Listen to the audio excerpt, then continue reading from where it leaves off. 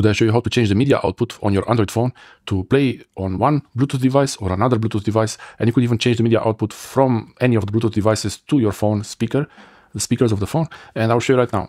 You could actually have multiple Bluetooth devices connected to your phone, and I'll show you now. I'll enable the Bluetooth.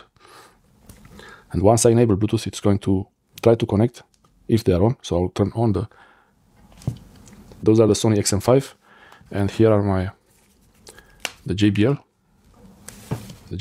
headphones. Hope I don't drop anyone. Okay, so now you see it's connected to both of them. I don't know why I pressed by mistake. So I can make now both headphones are connected. The TWS JBL and the Sony XM5, really my favorite headphones right here. They're both connected to the phone. Okay, so we have both of them are connected to the phone. And if I have media playing, okay, now I'm playing on the XM5 here, and I will change the output. I tap on Bluetooth, and all I have to do is tap on the